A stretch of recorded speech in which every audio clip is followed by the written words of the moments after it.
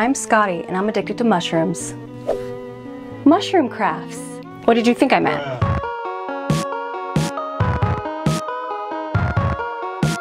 So I wasn't gonna do another craft video for a while, but then I got the itch. Kind of literally, because my eyes were swelling and my face was broken out from presumably something I'm allergic to. But because of that, I didn't want to show my mug on camera, so I did a video where I could mostly just record without my face. So this week, we are making some mushrooms, and when I say this week, I mean I already made them. You're gonna be going back in time and making them with me, because instead of just doing 2 separate clips and pretending like I was recording in the past, I decided to be real with you guys. I've already made them, and it went swimmingly. But I know a lot of you are excited for this video. We are all Fairycore, goblincore, cottagecore, all the core peoples, girlies, gremlins. So yeah, I've been wanting to do this for a while. I have made mushrooms before for my fairy mirror DIY that I did, I think like a year ago. Time is an illusion. But that time I used air dry foam clay, and this time I am using air dry clay, Crayola brand, because I'm cheap like that. So if you want to join me and make those with me, go right ahead. As I go, I will obviously be telling you guys what I'm using, what techniques I'm using, what I learned, because even though this went pretty well, I still learned some stuff here and there. As you guys know, this is never truly a tutorial because I do a lot of stuff the first time and fly by the seat of my pants and take you guys along with me. However, it is still an educational video. You can still glean some things from it, so hopefully you do, and hopefully this inspires you. And if you're sick and tired of seeing mushrooms everywhere, get over it.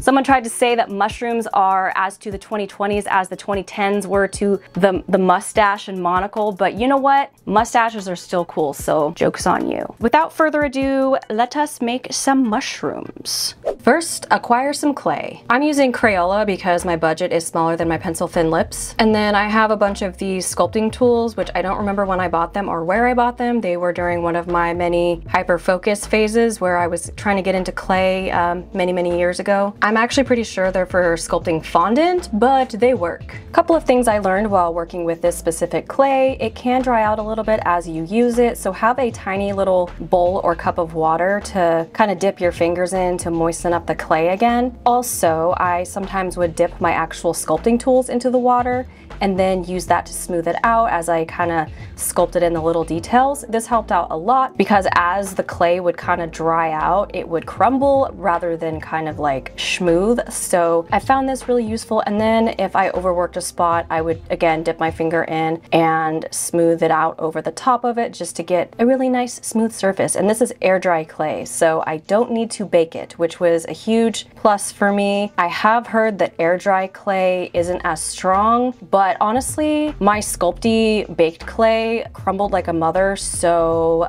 it's about the same in terms of hardness, honestly. When it comes to sculpting mushrooms, I started out with reference images, but then I just kind of started winging it. They are natural thingamajigs, you know, not plants. They're fun guys. They're great at parties. They're fun guys. You need to embrace the imperfections when it comes to mushrooms. I made mine smooth on the top and then gave them little lines on the bottom. And then when it comes to the skirt, I was creating a skirt by just like putting another piece around the stem, but I didn't really like how that looked. So what I ended up doing is just sculpting into the stem with the more like the rough tool. I don't know what you call that. It's like spiky. And then I would like sculpt underneath it. It's really hard to explain. When it comes to sculpting mushrooms, I find that it's a really intuitive process. Just pop on a podcast, get some reference images, just feel it, man.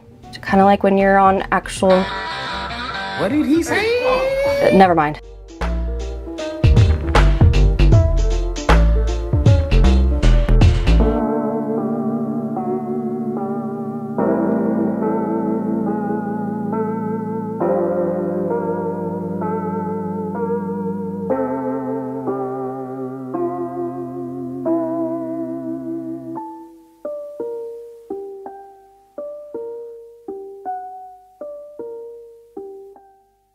I didn't put stems on all of them. I made a lot of floating mushies, if that makes sense. The ones with stems, I wanted to look like the stem was kind of coming out of the wall and then partially the mushroom, which I don't know how realistic that is. Botanical, but botanist peoples will let me know in the comments. But I emulated the floating mushrooms after the types of mushrooms that like grow out of logs. Again, it's probably not super accurate to how they actually look, but I had an idea for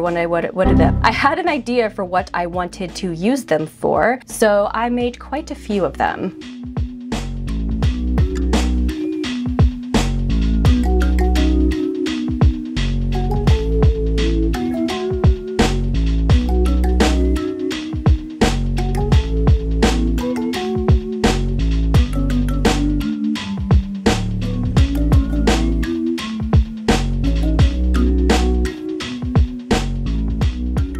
When it comes to painting the mushrooms, I kind of wanted to use a technique I saw on TikTok for painting miniatures for D&D. So I started with a dark color. Instead of using black, I actually used a dark brown because I wanted it to have more of a warmth, more of a dirt-ish color. And then over that, I just dry brushed on a cream color, like a mushroom tan color. And I feel like this really gave it a lot of depth because I added a lot of texture with the different tools, and with the dry brushing technique, the dark colors will stay in the recesses, in the little grooves. So it really helps to sell like the texture and the depth. So that way I'm not having to go in and really do like an airbrushed look. So this is just a technique that I really like. I use it a lot for cosplay, but I kind of like haven't really been employing it a lot with my DIY crafts. But I really liked how it looks on the mushrooms. And since they have like a warmer, more brown undertone, the dark brown worked pretty perfect. I had to go out and get a different can, and when I say I had to go out and get, I mean my husband had to go out and get it late at night so that I could finish this project, because the can that we had was old, because we don't use flat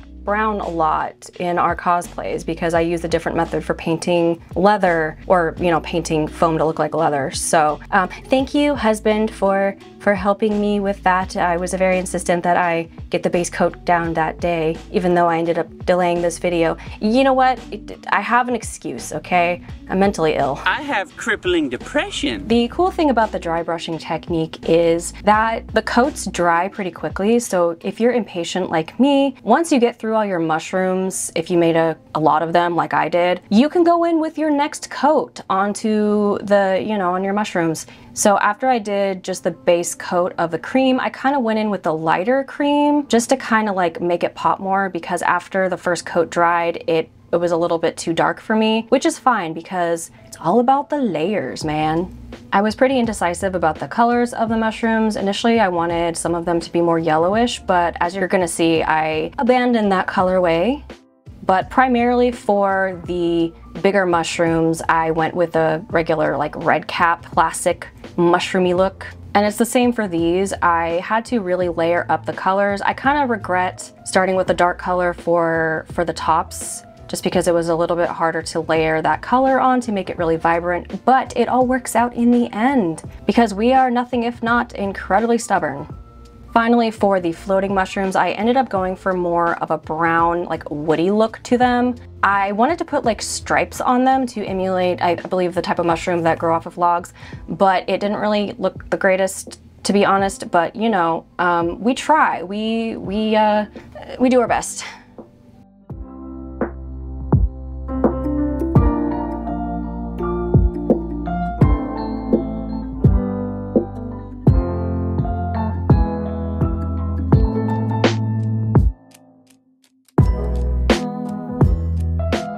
Now, my technique for the dots, I brought up some reference images because I wanted them to look more natural and not cartoony. Typically when you see the cartoony depictions of the red cap mushrooms, they just do like polka dots, very uniform, but the actual mushrooms themselves, the dots are very sporadic. Some are bigger, some are smaller, sometimes they're like merged together. And I kind of experimented with one of my mushrooms, one of the floating red cap ones, well, the only floating red cap one. I made the dots more three-dimensional, which I've seen on some mushrooms. I don't know if that's accurate, but it looks pretty cool. But in terms of the dots, I actually used the other end of one of my sculpting tools, which kind of looks like a dotting tool that you would use for nail polish. So if you have a nail polish kit and you have a dotting tool, you can use that as well. I typically use my Posca pen when I add little dots, but I did want them to be more three-dimensional, so I wanted to glob on. I just used white acrylic paint, and also the tip of my Posca pen is a bit fine, and I was afraid that it was going to rub off some of the paint. So the brown ones are all right. I don't hate them, but honestly, I'm super proud of how the red ones came out. I am very excited to put these somewhere. I don't know what I'm gonna do with them yet. I'll address that in the outro. Oh, and I did seal them, just so you know. I used a clear matte, I think it's like an art medium top coat thing. I'll edit that in what I used.